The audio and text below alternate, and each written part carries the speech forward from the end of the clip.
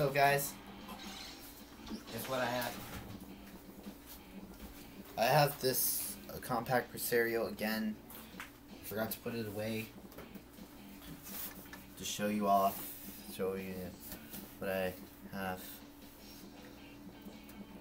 See? I'm about to get power supplies for it.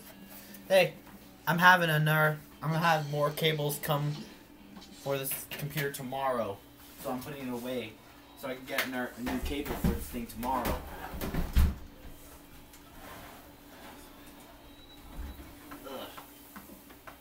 And I'm gonna pull out my E-Machines one, the one that just got its from Bezel Repair.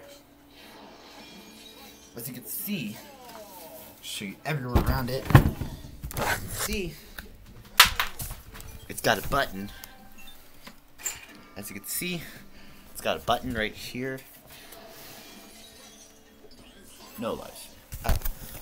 No lights. You guys can see better. This is the front bezel. Totally. No lives any. Foggy.